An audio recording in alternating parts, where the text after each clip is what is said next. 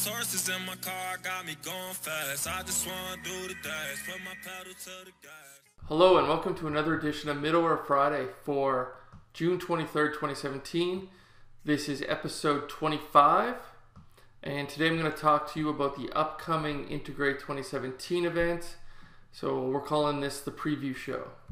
In addition to the preview show, we're also going to talk about the 100th edition of Integration Monday, which occurred this past Monday, and had the Pro Integration group taking live Q&A, and it was all recorded. So I think that's worth checking out, and we'll chat a little bit more about that shortly. So Integrate 2017, this is the European edition, and this is the biggest integration event of the year so far.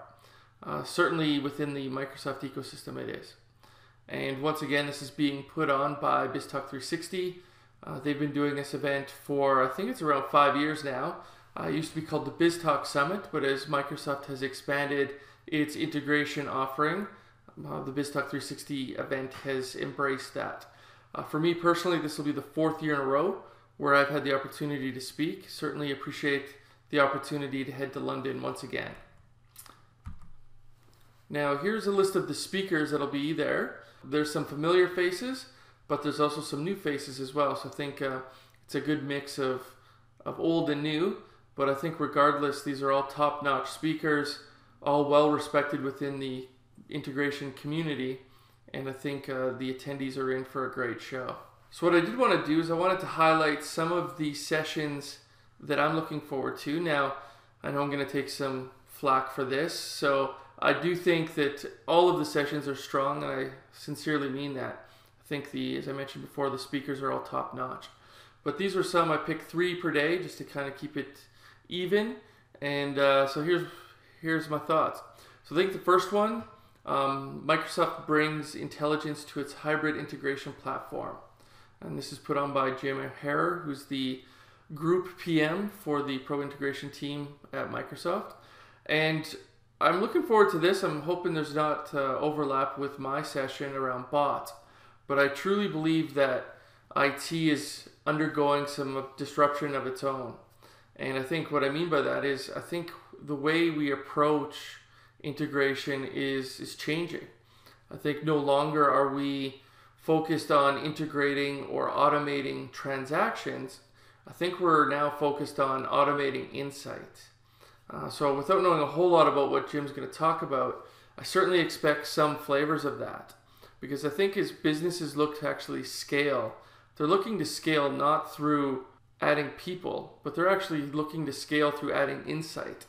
And now if you have some sort of intelligence, whether that be artificial intelligence or machine learning, that's actually going to give you an edge up, I think more and more organizations are going to take advantage of that.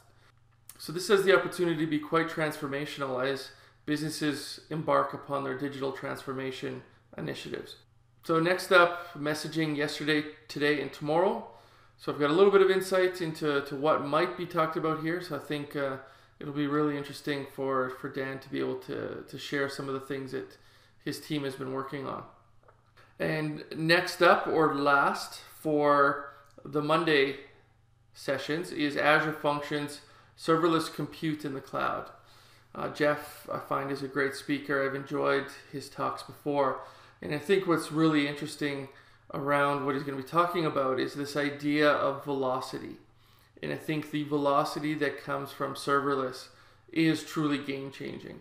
And once again, I do think this is highly disruptive in a good way and highly transformative, because now we have the ability to deliver more value to the business even quicker, and in a consumption-based model, which is very important for me and the organization that I work for, because we're typically very happy to pay for value, but we're very reluctant to pay for peak, because if you're paying for peak, you're basically running over capacity instead of on-demand type capacity. Now moving over to Tuesday, so June 27th, curious to see bringing Logic Apps into DevOps with Visual Studio and monitoring. Now, this is an evolving story, I would say. I would say there's, there's a real demand within the enterprise to to have this end-to-end story. I think initially, building logic apps within a web browser can be highly productive, and it's a great way to do proof of concepts. But for those, and I would suspect that's most, if not all of us, we live in that enterprise world where you do need to move your interfaces through the different environments, dev, test, QA, etc. And so you always are going to have, multiple sort of versions of your logic app. But it does become a question of how do you actually manage that? And how can you manage that in a frictionless way, through automated deployments or continuous integration, continuous deployment. So very curious to see what Jeff and Kevin have on this session. Now, there's some other good sessions on Tuesday as well, there's no question. What stood out for me was the Internet of Things, or what Sam is calling the integration of things. Now, we do a fair amount of IoT work at the organization that I work at, so I'm very curious to be able to compare notes with these two guys. I know they're doing a lot of work in this space in Europe, so I think those will be great. Definitely of interest to me because of a lot of the IoT work that I've been involved in. Now, moving over to the last day, and even though this is the last day, it's still quite the impressive roster of speakers and sessions. But I've selected these three. So I've selected Rethinking Integration from Nino. Now, if you were at the BizTalk Summit, I think it was actually 4 years ago, where Nino just kind of went off. And, he always puts a tremendous amount of energy and passion into a session. So I'm expecting nothing less than that from Nino once again. I think he always puts on a good show. Next up, Richard Seroter, talking about cloud native integration. So very curious. Richard does a lot of work within the open source community these days, and he's working for a company, Pivotal, that's doing a lot of work around cloud native. So really curious to know how we can learn some of these cloud native techniques and actually use them in order to add velocity into how we build integration solutions. And last but not least, Martin Abbott's going to be talking about zero to app in 45 minutes using Power Apps and Flow. And what's interesting about this is, we as an organization have been spending more time with Power Apps. We did a project last year, which was really successful. We did a white paper we did a case study with Microsoft on, and it went over really well. And we've done another Power App this year that we've rolled out company-wide, and we were able to do that very quickly, just incredibly fast, and have a very nice and beautiful app that we can actually use. And so I'm curious to see what Martin comes up with in this particular session, but I do think that Power Apps and Flow are a pretty powerful combination, and I think they're underutilized within the enterprise. So definitely interested to hear what Martin has going on. Now, one thing I will say about Integrate and what some tips, I guess. So there's going to be a lot of great speakers, from across the globe that are going to be here, and there is a drinks and networking event, or I guess I'll call it a session or a time on Monday at the end of the day, and certainly take the opportunity to speak with these experts, both the Microsoft employees and the MVPs. They're not shy. They're happy to share. They're happy to have that conversation with you. So feel free to reach out and bring your questions forward and have a conversation. I think they're more than happy to entertain that. Sharing's within their DNA. So just don't be shy and take advantage of the opportunity. So that's Integrate. Looking forward to attending. Feel free to say hi. I will be doing some recording while I'm there that will actually provide some content for future episodes. So keep your eyes open for that too. Now, my session, what I'm going to talk about is bots. And you can think of bots more in the sense of conversational apps. And I don't want to give too much away right now, but you'll understand sort of why I'm big on bots these days, and I feel like we haven't even scratched the surface when it comes to enterprise bots, and I do think there's an opportunity to do more work with bots. So here's one of the scenarios I'm going to be demoing where I've actually gone ahead and built a bot, and I've got the focus is that it's an operational bot, so you can think of field workers. are out in the field, and they don't want to be, tied up in all of these different enterprise systems. So what if they had the opportunity to actually interact with these systems, through a bot or a conversational app? Now in this case, I've actually integrated my bot with Microsoft Teams, and I'll give you a flavor of what's involved in actually setting up one of those bots. Now on the right hand side here, I've got the different technology stack that I am using. I'm using the Microsoft Bot Service. I'm using Azure API Management as an API gateway.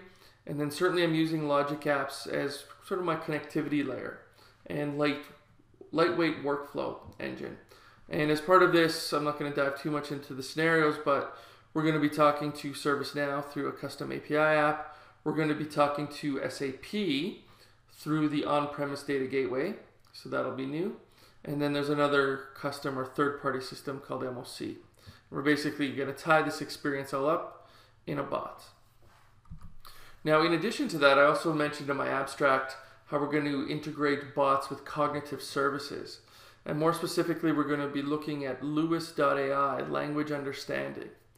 Now, once again, not going to go too far into it right now, but we're going to have the ability to issue commands into the bot and actually have the bot understand our intents through cognitive services and Lewis AI.